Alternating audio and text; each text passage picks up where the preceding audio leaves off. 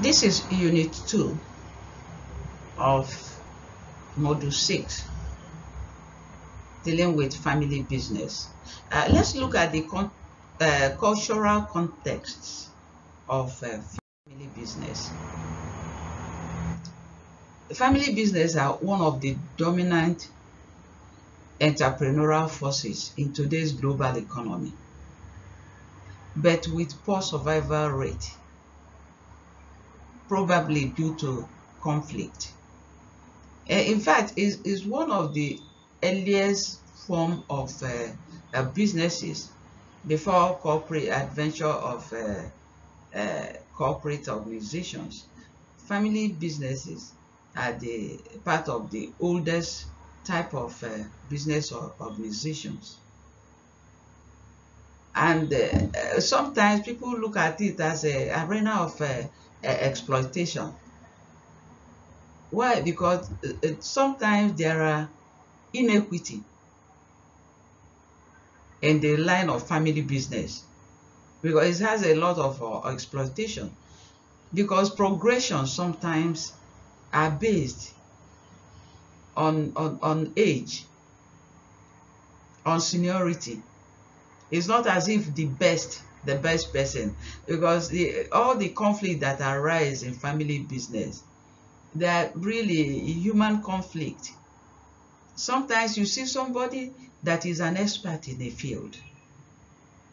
If it is father and the immediate family, it's the first son that is usually take over the business. Not even the daughters don't come in. It's the first son. And sometimes you get a first son that is an imbecile, and the second son may have something up his sleeve. But because he's not the first son, if you give him the responsibility, it may ruin the business.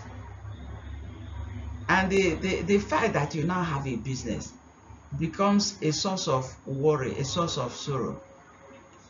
So in the family business, because of this traditional and cultural issue of inheritance, there is a lot of conflict.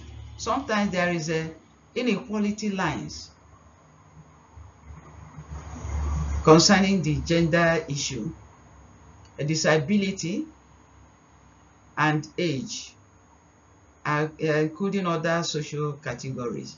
These are the areas that make family business more complex and more problematic.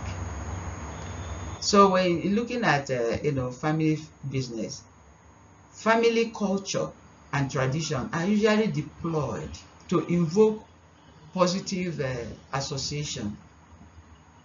And when you invoke it, definitely most of the time, because the cultural issues, traditional issues are involved, it's easy to invoke, but most of the time it doesn't do well.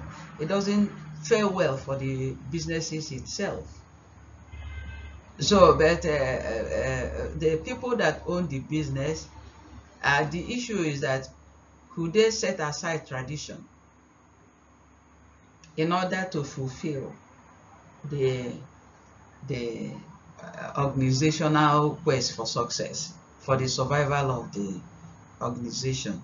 But these are the complex issues that arise in family business. But as we have observed in many businesses, they can sacrifice expertise, knowledge, in order to uphold the family culture and tradition, because they do that in order to elicit unity, integration, harmony, and loyalty in the business.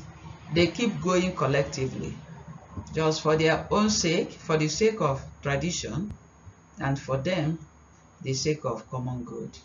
We'll stop here for now.